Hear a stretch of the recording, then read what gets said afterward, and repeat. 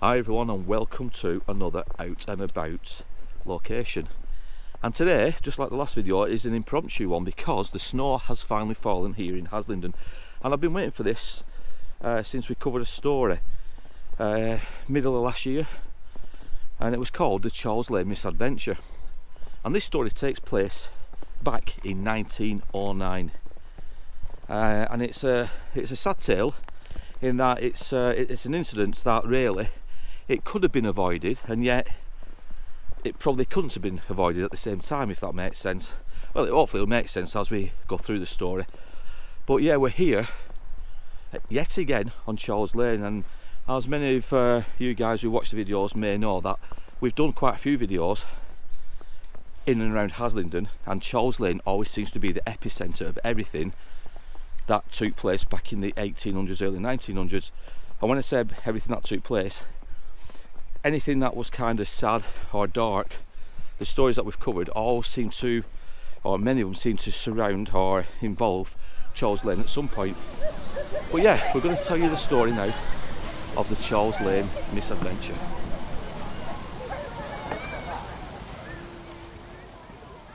With much of the country blanketed under deep snow and underlying frost that had brought hundreds of mills and factories to a close, with over 15,000 workers within East Lancashire alone all being left unable to work, for children it brought an unexpected break from their daily chores of not just work but also that of school.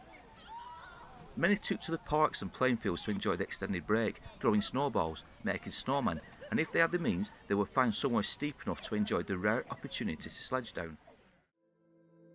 Charles Lane was still a hive of activity at this time, with a reported 50 to 60 people still using the lane as the ideal coasting area for their sleighs, and amongst all those using the lane were 14-year-old Thomas Edwin Pickup and his friend 15-year-old Robinson Sagar.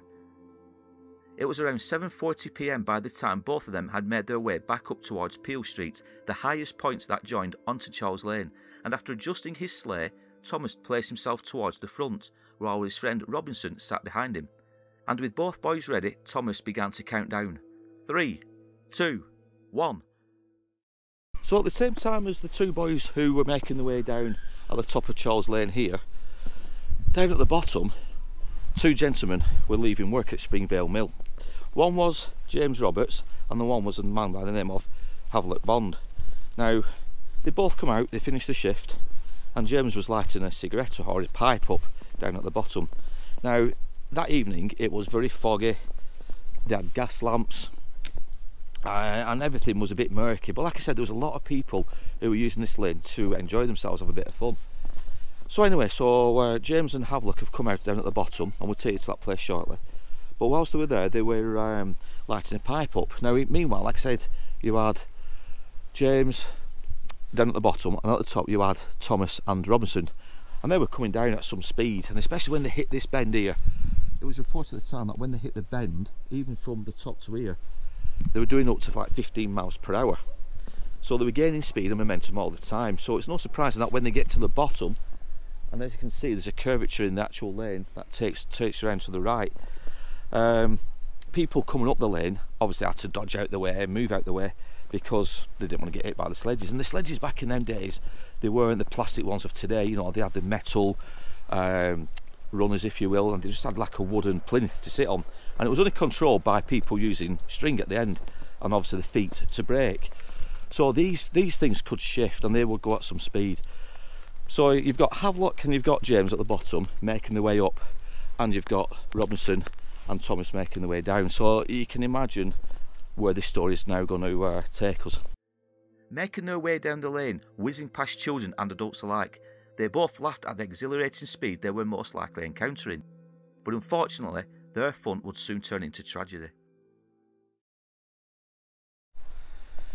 Now if you look on the floor, people are still using the actual lane for sledging to this day.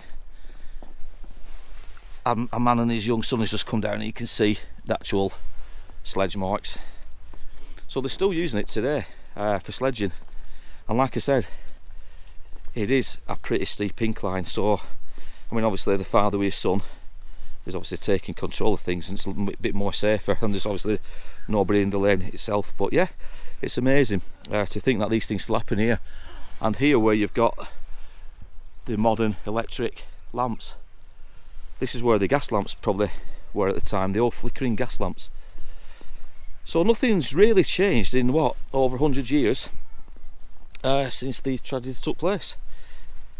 So as you had Robinson and Thomas making their way down, careering down the lane, like I keep saying, there was quite a few people playing here at the time, but the bend, as you can see on the right, just round about there, now that is where Havelock and James were making their way around.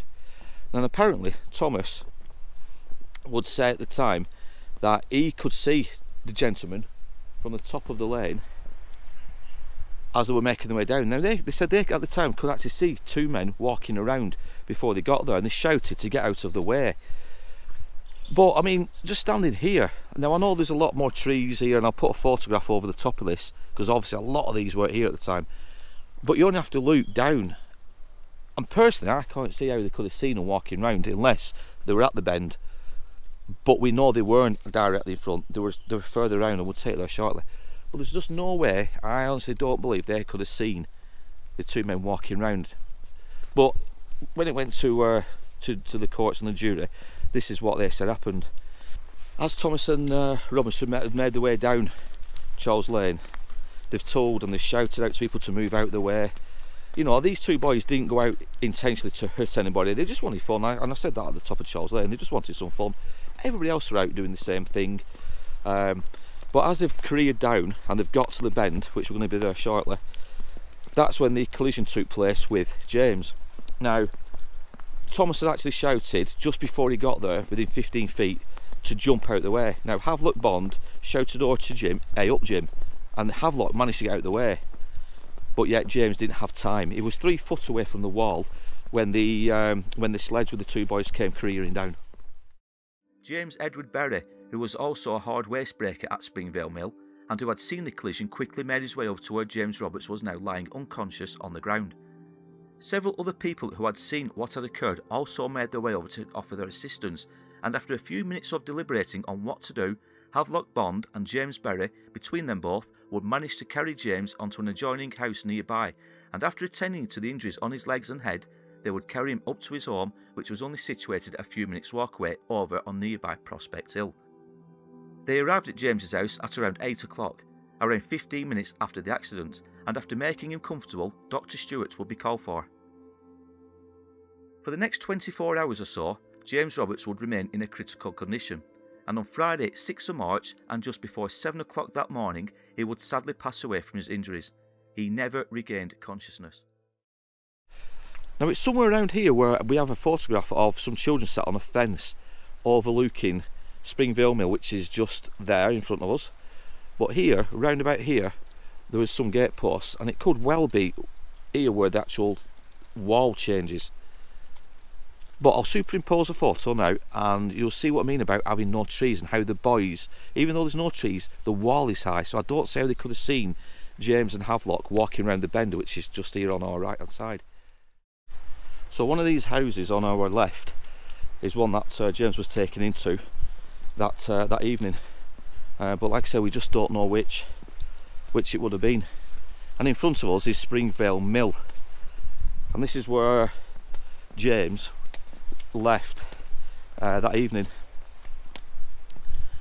with Havelock Bond. And just on our left you'll see the sign, Charles Lane.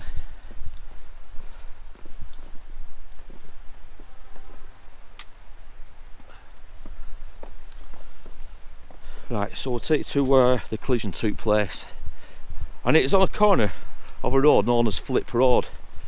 And Flip Road, like I say, it's not the longest road in the valley, but this is it. This is where James sadly was knocked over that night. And now if I turn you around, you'll see the actual bend more now, and you can see it. You can see just as the bend now comes round down to here, and it was round about where we stood now where the collision took place, about 3 foot away from the wall. So what, probably be round about here, somewhere round about here, just off the bend. And we think this is where, or we know this is where James was hit that night, and Havelock jumped to the right out the way. Now the two boys carried on going 15 yards further down this way until they stopped. Now they didn't think much of it at the time. Obviously they knew they hit somebody, but they didn't realise how bad it was. But yeah, that is where James was knocked over and never regained consciousness, and sadly passed away just over 24 hours later.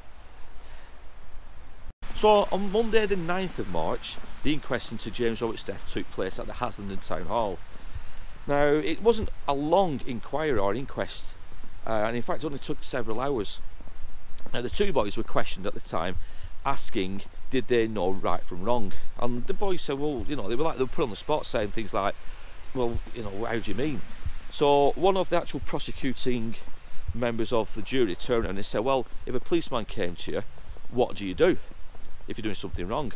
And I think it was Thomas who turned around and said, we run away. You know, and it's a weird answer to give. So the prosecutor turned around and said, I think it was called Mr. Whitaker, said, so you actually do know right from wrong, which puzzled Thomas and obviously Robinson at the same time. Now what Mr. Whitaker was trying to get at was, if they know right from wrong and they know they're in trouble by the police and they know to run away, then why were they using a sledge on Charles Lane when they knew it was illegal? Obviously they couldn't answer that. They were I mean, at the end of the day, they were just two young boys having fun. One was 14, one was 15. But yeah, it seemed a very strange question to ask of Thomas and Robinson. But I could kind of see where Mr. Whitaker was going with his questioning. So after a couple of hours of deliberations and questioning, the jury retired and then came back with a verdict of death by misadventure. And I don't know if you can see me quite well in this light, guys. Just going through the old, well, it used to be the old railway tunnel. It's now the motorway, the A56. But yeah, the jury returned with the guilty of death by misadventure. But they also, the foreman of the jury also turned around and said that the boys really could only be punished severely with strong words.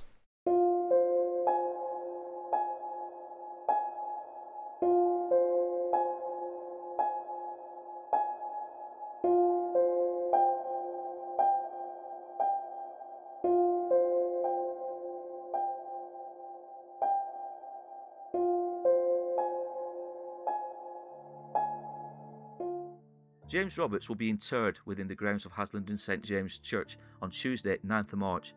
He was just 50 years old and left behind not only his wife, Alice, but also that of his three children, Herbert, Annie and Edith. The people of Haslingden and neighbouring villages would all come together to raise funds set up by the Haslingden Wheelers Club to help his family during their time of need, with many workers from most, if not all, of the mills in the vicinity, all donating what they could afford at the time. Mr. Thomas Baxendale, Secretary, would list details of those individuals as well as mills and factories that had kindly donated to the cause, and in total a grand sum of £71 and 19 shillings were collected. Now interestingly, on Saturday 13th of March, one of the local newspapers ran a report about this story, and basically it was to remind parents of their responsibilities, like we just touched upon, about obviously the parents of Robinson and Thomas both being implicated in James's death, saying that obviously, you know, that parents should be influencing the children for the better. So like I said, not purchasing items that could be used in a dangerous way, such as a sleigh. It was quite a condemning report, to be honest, and it also brought into question the actions of the parents themselves. You know, it said that it states the obvious that a toboggan is not the kind of thing a child can come into possession quite easily and without the knowledge of his or her parents. So yeah, it was quite a condemning report.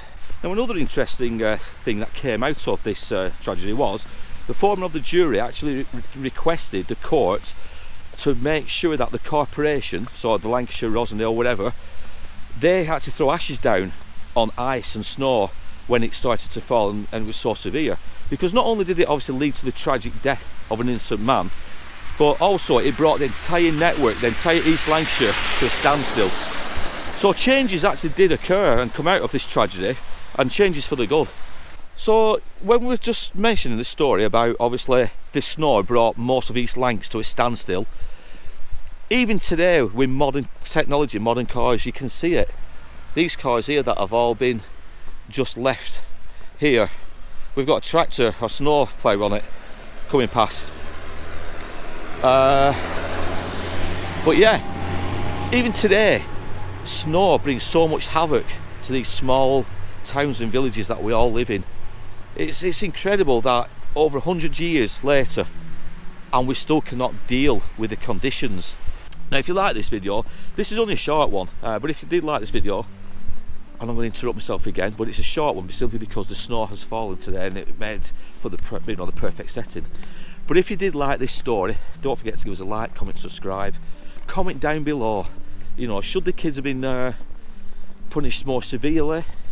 Should the parents have been punished perhaps? Just let me know what you thought. Like I said, comment down below. But in the meantime, from this snowy location, take care and look after yourselves.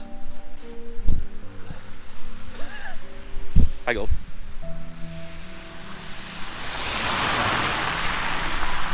And Vicky's just brought me umbrella.